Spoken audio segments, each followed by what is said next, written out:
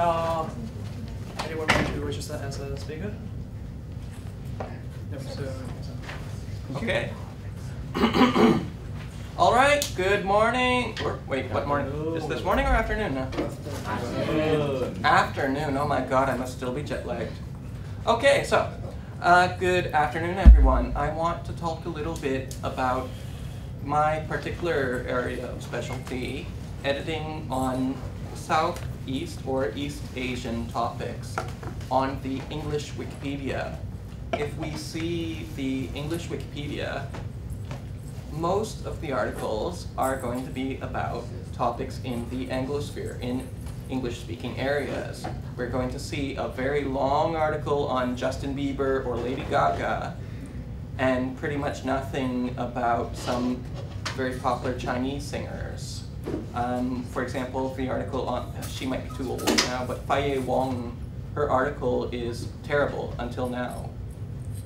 Or Indonesia, there's a ton of singers who don't have any articles whatsoever. And as a result, Wikipedia becomes unbalanced. As Jimbo was saying earlier, the slogan has been the sum of all human knowledge, not the sum of all English-speaking people's human knowledge. So we have to try and focus some effort, at least, in covering this area. Now, there are some challenges which are specific to the areas. First of all, it's difficult to find sources.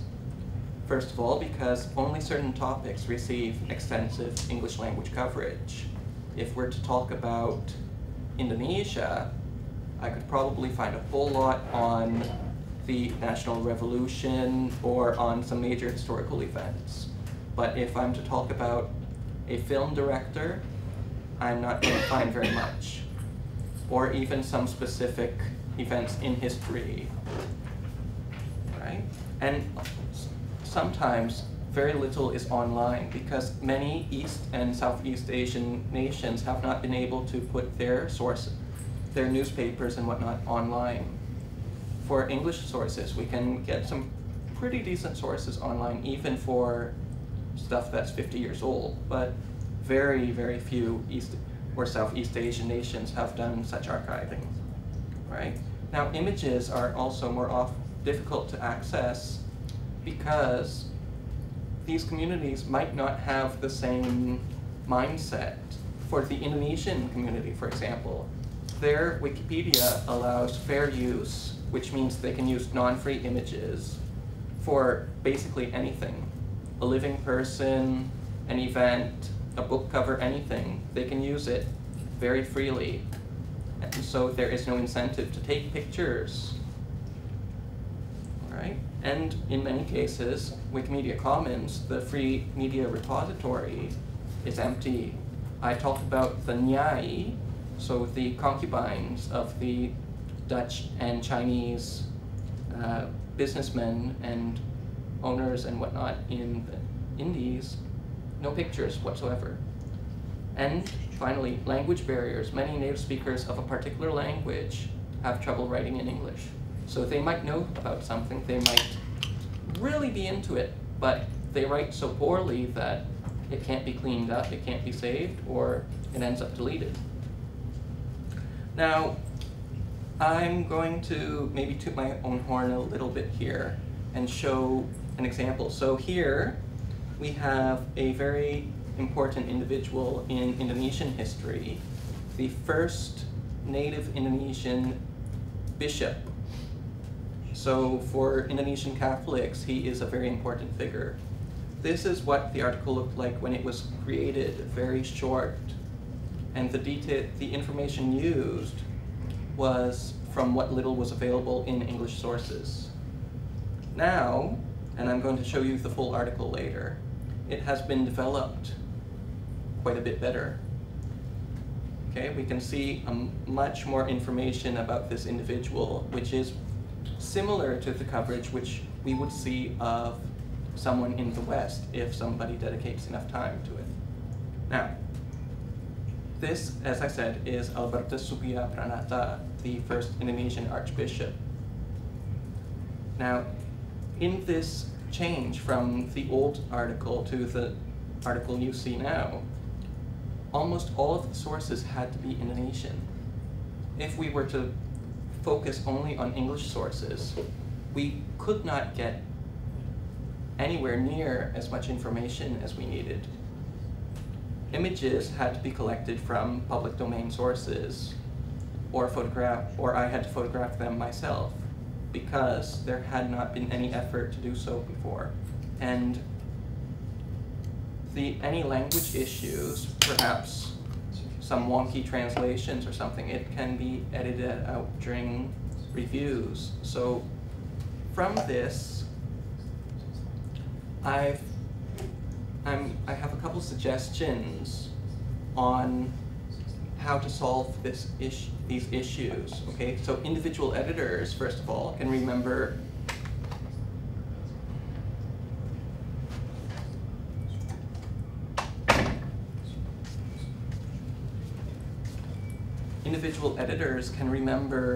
that they are not only limited to using English sources, but they can use sources from any which language as long as it is reliable.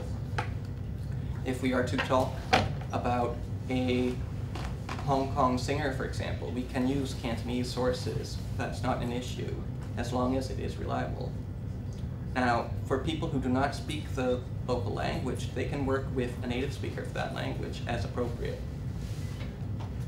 All right, and naturally, an individual editor is going to have to work a bit harder to dig up this information if they have an interest and have access. For the Sugya Pranata article, I had to drive 3 hours to another city to collect pictures because there was nobody who was willing to do it, even if we worked together. And for people who have difficulty speaking English or writing in English, there has to be some work with the community, with the English Wikipedia community, to polish that language, to make it accessible and academic. All right, now in the long term, I'd like to see interchapter collaboration. I have seen it done on smaller wikis. The French Wikimedia worked together with Wikimedia Indonesia to promote articles about France on the Japanese Wikipedia. Now, in that case, the Japanese Wikipedia focused naturally on topics related to the Japanese and American popular culture. Anyways, but fun works like this, even though the English Wikipedia is the largest, there still has to be some effort dedicated towards making these articles possible, because it's honestly a lot easier for most of the English Wikipedia's editors to write about Anglophone subjects. All right. Now, another thing I'd like to see done is the socialization of Wikipedia noting. So basically, part of our verifiability policy, which allows the use of non-English sources. A lot of editors seem to be under the impression that we cannot use non-English sources, when in fact that's sometimes the only referencing possible for a subject. All right, now for a bit of an illustration, I'd like to point to the article we looked at earlier. Okay, so we have some images, right? Okay, lead section, and as you can see, some of these had to be taken at the location to tie in the locations where no other images were available. And if we look at the referencing, we can see that many of them had to be in the Indonesian language because English language sources of the detail required were not available. And one thing which can be quite important when talking about such subjects is showing the significance in context, which might not be known to the general readership. So, for example, when discussing a school which this individual attended, we have to say why it was important. If we say Yale, most of our readers will understand. But if we say Xavier's College, it's not going to be understood very well by people outside a very specific target audience. So we have to work a bit harder on that. All right, I think that's it for my short presentation. Is there anything that's not clear over there? Yes. When you say you use Indonesian resources, do you mean they are in English or you translate Indonesian language resources. I live and study in Indonesia, so... And the language is Indonesian. Right. You translate it into English, yeah? I translate the information, but I use my own wording, right? Because, as I was saying earlier, sometimes there aren't any sources in English. If we are to look at some of the notable places in any Southeast Asian country, I think, or East Asian country, there's going to be some information that's never been put into English before, especially some of the lesser known topics. All right. Any other questions or? Well, All right.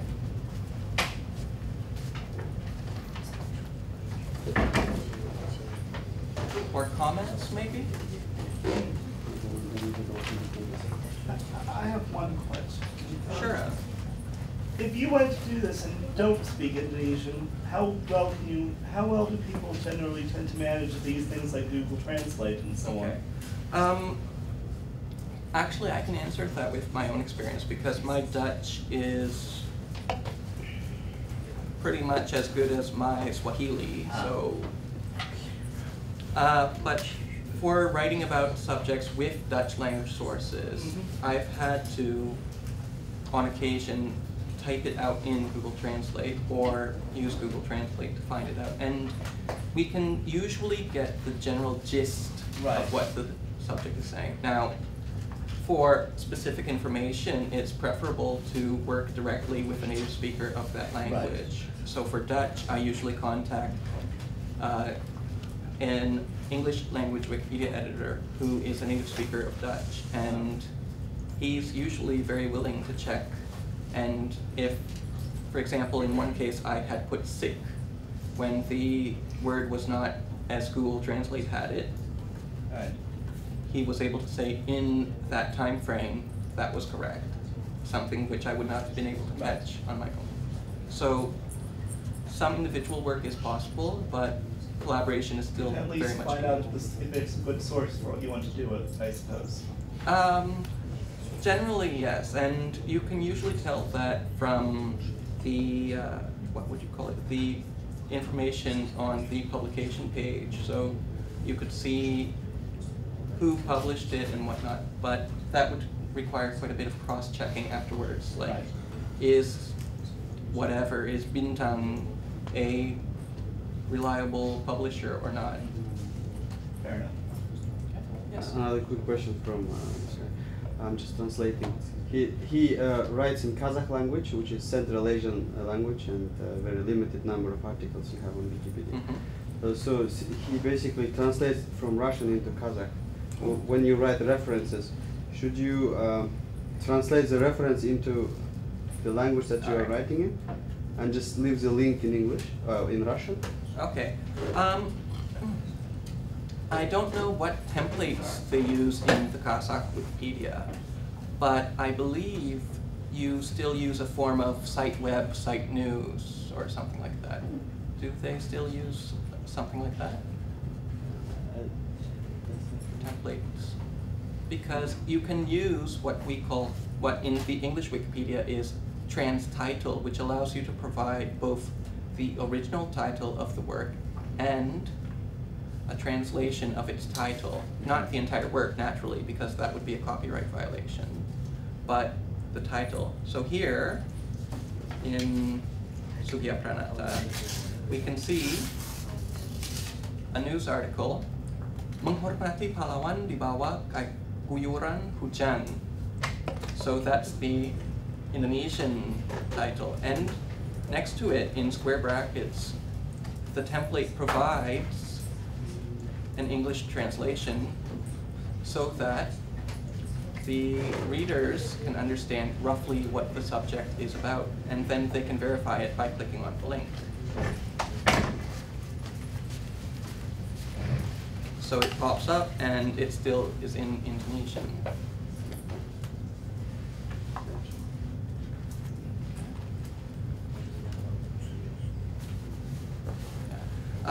Maybe if we look at the code, it will be more easy to access. The code. What do you mean? Okay, so here, for example, the templates allow you to provide the title in translation, and it formats it automatically on the English Wikipedia. In Kazakh, it might be possible to apply it if they don't have it already. Now, some people, not all of them, but some people also provide a link to the Google translation of the website, if it's a website. I don't do that because I think it's a copyright violation, but it's possible.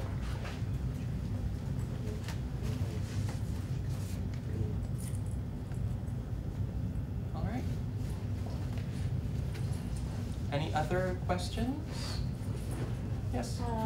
For beginners, to write a title, it's very maybe not easy because you must write the programming, yes? Okay, so And very basics. Yes, Okay. and do you maybe change it for easier, maybe?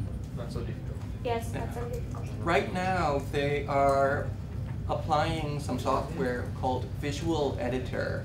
So you know Microsoft Word, OpenOffice, and whatnot, right? Yes. So you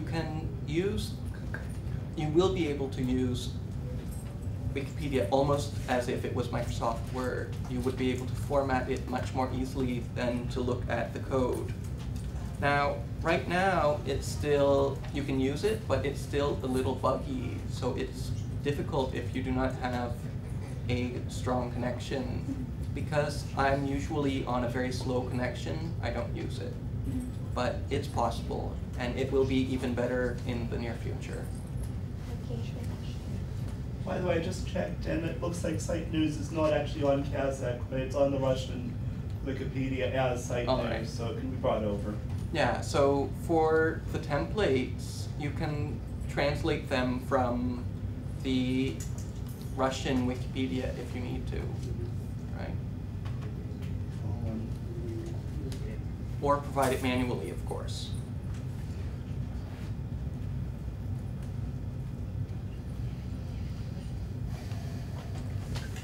Any other comments or questions, or should we let Adam have his turn?